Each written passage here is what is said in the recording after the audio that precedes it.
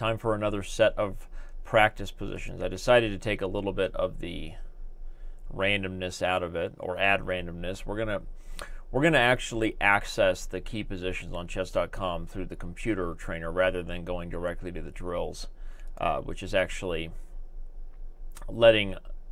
it's a little bit harder to see what position you have coming up. So when we start and go for our key position, these are all the ones I've already completed myself. So rook and pawn basics, mating with a queen, right? Good job, Dan. Defending the unsound sacrifice, and I believe all of you actually saw me defend the unsound sacrifice. If you remember, this was from the previous position where I didn't really defend it successfully.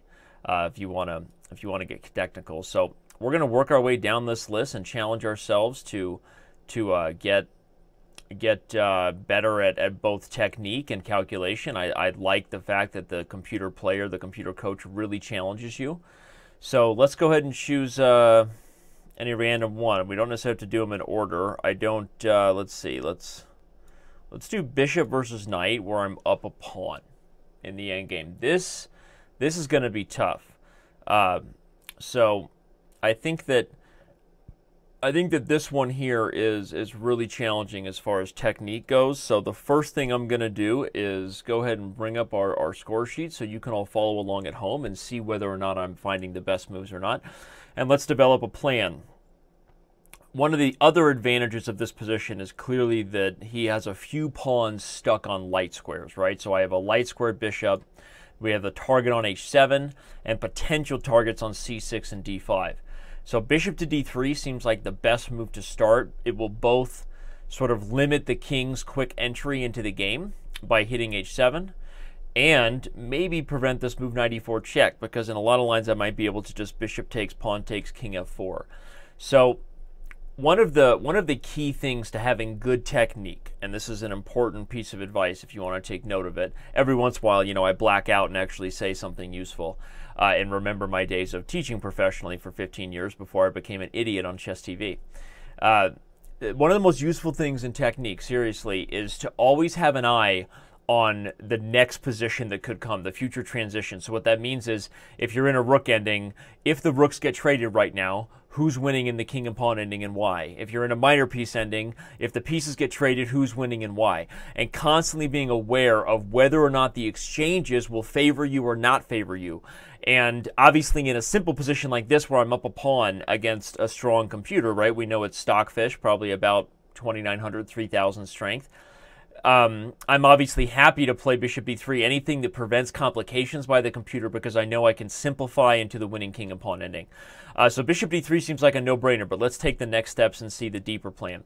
And remember that tip about always recognizing whether or not exchanges help you, because in more complex situations, not taking the time to acknowledge that or to be prepared, right? You're not really playing with accountability to yourself, because then if something complicated happens under time pressure and you make a trade, you may have worsened your advantage, maybe sometimes blown it. If you're the defender, you may be trading into a lost endgame. So always be aware of whether or not the exchanges in the position favor you, increase your advantage / defensive opportunities, or hurt you. Just always be aware. Mental checklist. So bishop d3, if king g7. The other thing I start to look at is b3. I don't really want to trade off the weak pawns on the light squares, but I do want to open up the position and give myself a target. Honestly, once I play bishop d3, it seems that king activation into e5 will be very hard to stop once he has pieces committed to the h7 pawn. So bishop d3 is the first ideal placement. Prepare to enter with the king. And let's say bishop d3, king g7, king f4, knight f7. That seems like the ideal defense for him. He's blocking king e5. Once he's committed the knight to f7, one idea there is bishop into f5 with the threat of possibly bishop d7, which would then force knight to d8. And then I might be able to enter with king e5, king g6, bishop f5 check, because I'd still be willing to trade, especially with my king there. And that would be kind of nice. So I feel like that's a winning plan, and I'm going to go for it. It's time to risk it and go get that biscuit. So let's prepare to enter with our king into e5. I'm anticipating knight f7. The other plan is, and probably why the computer initially said bishop d3 wasn't an accuracy, though I don't really care what it thinks, is that the bishop is on this diagonal. Of course, I would immediately be able to go to d7 here, right? And that's why I like bishop f5. The other way to get there is to bring the bishop around the long ways, but it doesn't seem to have any real advantages attacking it from b7 versus d7, and from d7 I can come back to this diagonal. So,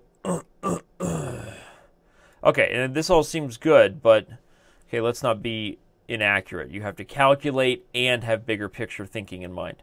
So bigger picture thinking in mind, I'm doing well. I have an active king, a well-placed bishop, I'm up a pawn.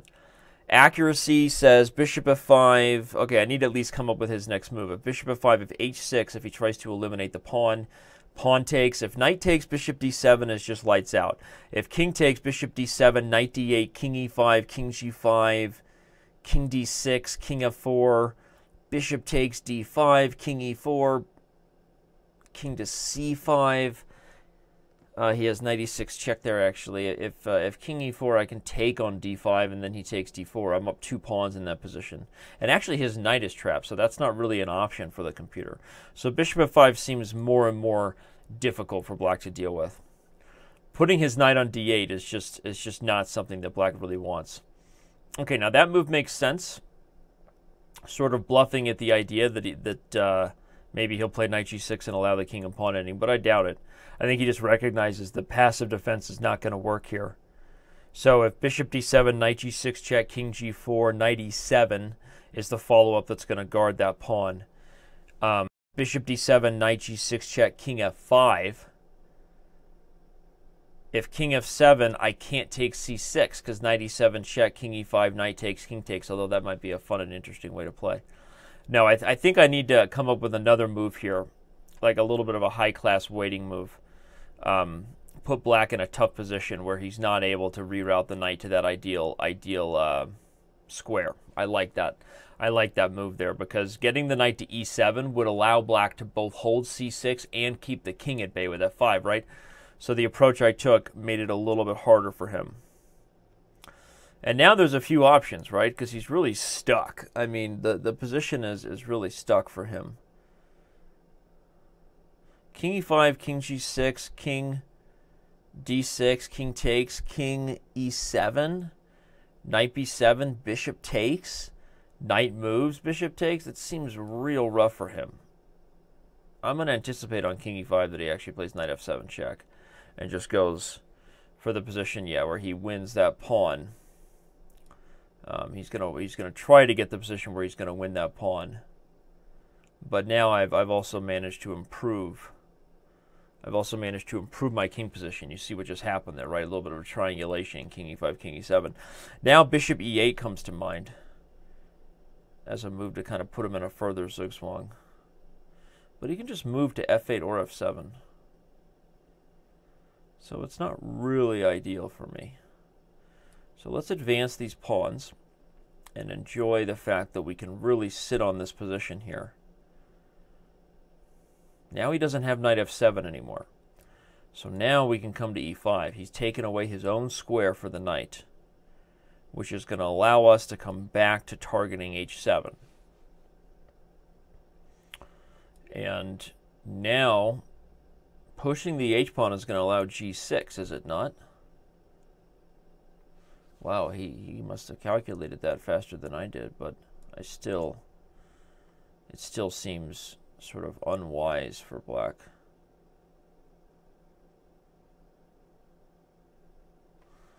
Huh.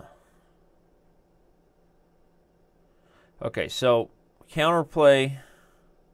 Black is getting some counterplay here.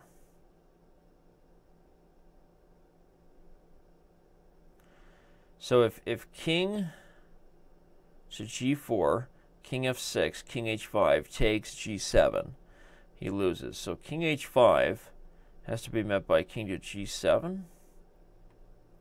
And then I can play bishop d7, knight e4 takes, knight takes c3. Wow, this is why the computer is tough. It felt like this would be exactly the kind of principal two weaknesses situation that would just give white an easy road to victory with this extra pawn when I first considered the idea. But now I'm actually regretting my decision already, which might be a little premature. I'm not sure I really need to regret it just yet. I just need to be more patient.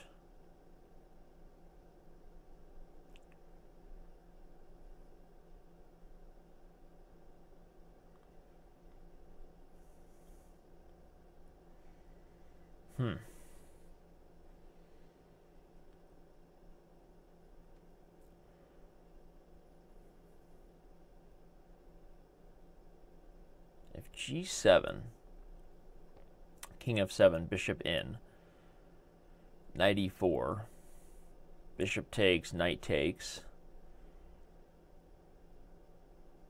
you know, A4, King takes, A5.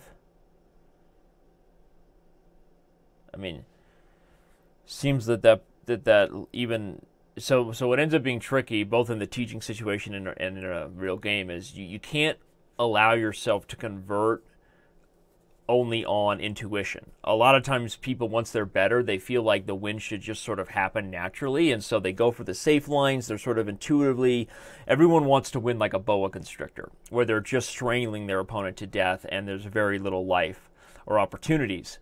But against good defense, you almost never have the option to win like a boa constrictor from start to finish. At some point, your opponent puts pressure on you to really calculate and go for a risky line, a line that isn't necessarily risky. Okay, I'm up 2.5 points here, but without proper calculation, you could be letting your opponent back into the game. And so watch for that in your own games. If you feel like you're not converting on advantages, it might be partly because you're trying to win like a boa constrictor instead of seizing the critical moment to really calculate. So if this were a real tournament game, you'd see me like this right now. Like, you know, every once in a while you see a picture of me like that on the internet, even though I don't really focus anymore. No, but that's what you need to do right now, is I need to calculate. I need to calculate some winning lines. I mean, so for example, G7, King of 7, Bishop D7. If King takes G7, Bishop takes C6, Knight E4, a nice trick there, I believe, is C4, because the pawn can't take it, the knight hangs. So if G7, King of 7, Bishop D7, Knight E4 right away, I can also play C4. He might move the knight to somewhere like C3, and then if I play C5, he takes. You know what, I even have like B5 there, and just rolling it, takes, and then C6. And so that's an example of like a super risky line, right? At the end of a line like that, I might be down a couple pawns, but I could be queening. But you're not converting the position in a boa constrictor fashion. You're having to calculate. So let's see. So if G7, King of 7, Bishop D7, if he just takes G7 and I take, I think he's just lost. Because if I pick up the D5 for free, now I'm up. Now I've got all these pawns together. The bishop is in an open board. I'm guarding the H pawn from queening. So I can sort of intuitively, safely say I'm going to win that without going much further in the concrete calculation. But if G7, King of 7, Bishop D7, Knight E4, G7, King of 7, Bishop D7, Knight E4, if I play C4 immediately, okay, Knight F6 would gain a tempo on the bishop, but Bishop takes C6 seems fine. D takes C4, although maybe it's not fine. Ooh. D takes C4, I've given him a passed pawn. So actually, it's very dangerous, in fact. So if G7, King of 7, Bishop D7, Knight E4, Bishop takes, Knight takes C3, A4, that might be my critical line.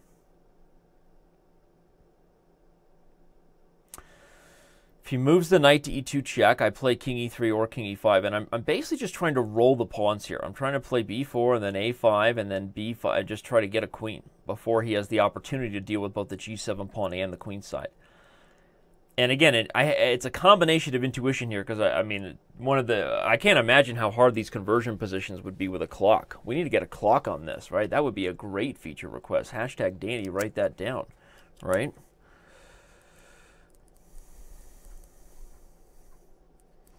Because this whole thing here, okay, it wouldn't be as instructive, and I wouldn't have these opportunities to discuss this with you, but the whole thing would be much more challenging to try to convert this with less time against really accurate defense. A computer defends much more accurately than a human. By the way, so King E5 just doesn't work because of Knight F3 check, and then he rinses and repeats, right? And I don't like shampoo. So, not now.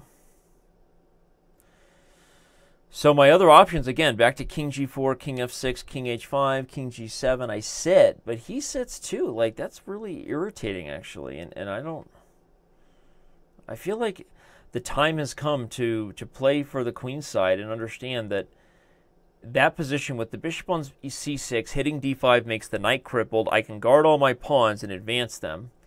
And the h-pawn is still held in check by the king. So, okay, I don't know what's going on here 100%, but I'm trusting a combination of my calculation and my intuit. Okay, so he didn't go for that like we thought. So, but I can't play c4 because of knight f6. That's sort of key little trick. So it's time to take. I'm not even looking at the computer's evaluation right now on the broadcast because it's about converting on my advantage now and not really getting caught up in second guessing myself because I feel confident that this is a winning endgame. Now a question after he takes g7 is, do I play a5, king f6, b5, king e6, b6, takes, a6 is winning on the spot. So if a5, king f6, b5, king e6, b6 takes a6, he can't stop the pawn. Bishop's advantage over the knight is clear there. The reason why I'm calculating that is because the other way to go here is king e5, right? And try to prevent king f6 and then not come back till I have to, like king e5, h5, a5, h4, and then king there. Maybe kind of gain a tempo in a weird way, but I don't think so. It feels off. Feels like if a5, the other way he may consider playing is a6. If a5, a6, though, I think I can just push b5. Yeah, so he can't go for that. I'm not even going to look at what the computer thinks because I think I'm winning with this line. I really do. Okay, now he goes there, but that's going to allow me to push b6 and force the knight to sacrifice. And it's because of that line I calculated. King e6, b6 takes a6. Because now I have two options. One is bishop takes d5. The other is b6. If b6 takes, I can't play a6 because then he can push b5. But if b6 takes, I take his knight, he takes. So I guess the question is, why rush it, right? I guess I'm going to be able to force him to give up his knight anyway at this point, it would seem. If b6, pawn takes, bishop takes, pawn takes a5, that could be a little bit irritating. He's got the 2 pawns for the bishop. That may not be easily winning. So bishop takes d5 seems like the way to go.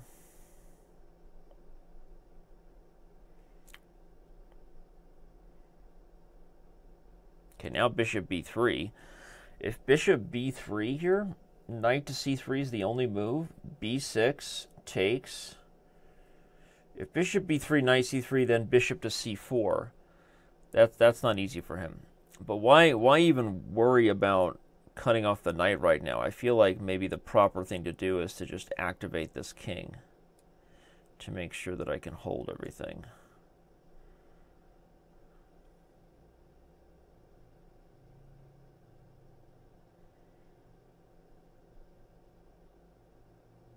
Yeah, that seems accurate by him. That seems accurate by the computer.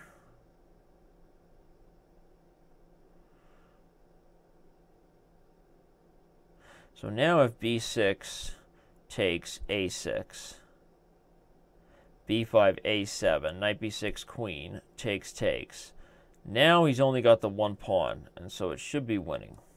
I'm going to go for that. I don't know, but I think that's winning.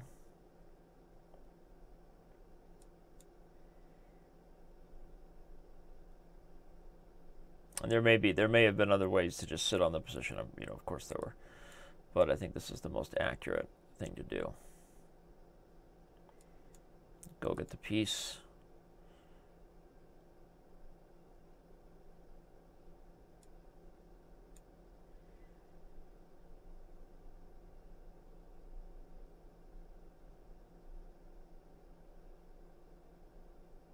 Uh-oh.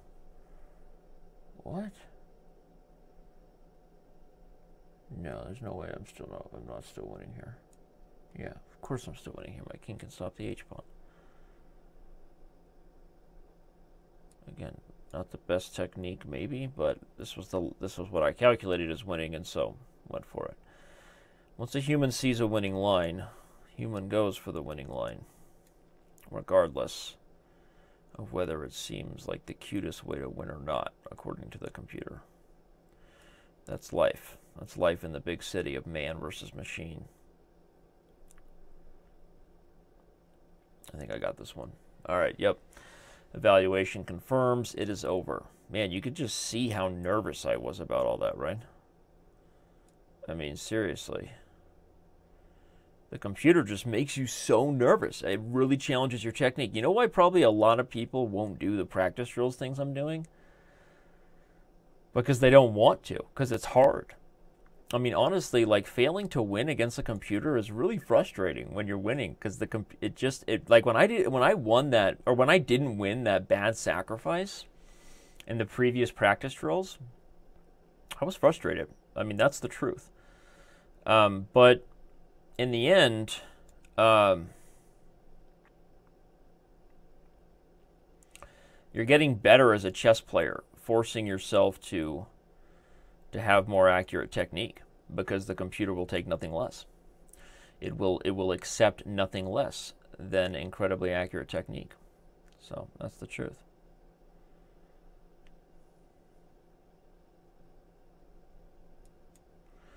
Okay, now we just need the computer to play a little faster so we can wrap up this latest episode of Practice Drills, Man versus Machine, whatever you want to call it.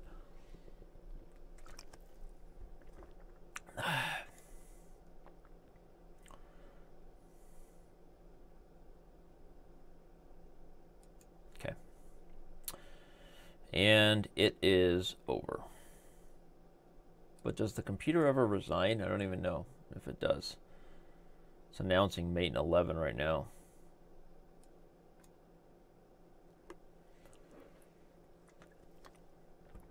Let's see if I can find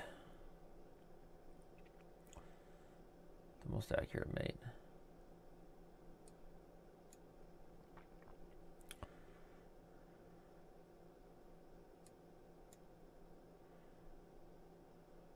Yep, I did it.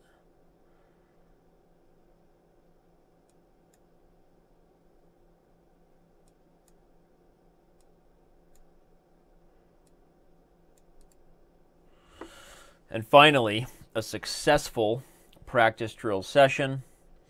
Thank you to all of you for watching. Go ahead and tell your friends about this video series. I think it's one of the more instructional things we're doing. Not as exciting or sexy as Chess Rivals or Live Blitz commentary, but instructive nonetheless. And thanks, everybody. We will talk to you later. Bye-bye now.